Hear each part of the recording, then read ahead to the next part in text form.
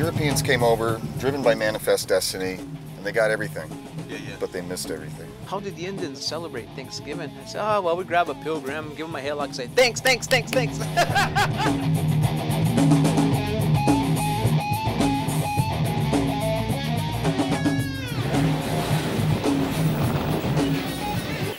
It's pretty easy to develop rationalizations for something we, at some level, know is wrong. Depending whether you're holding the club or being hit by it, you see the world quite differently. There's an America of those who justify the genocide of the Native Americans, but there's another America as well. Those are those who have stood up for justice along the way, who have stood up for people's rights.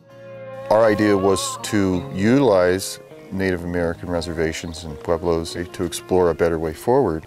The important significance of our indigenous past we're lacking in our modern culture. I really feel like to go forward, we need to balance our indigenous past with our present. We're not going to turn the clock back and all live like people lived 1,000 years ago, nor would we want to.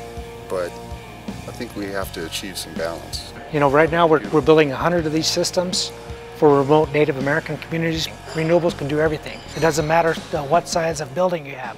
We've powered them all up. The hottest plutonium you can get on planet Earth comes from right here where we're going. Just kind of keep that camera down right here. Just like, yeah, keep it down. We're gonna have to drop in here somehow. Shit. It's right here, brothers. Follow me.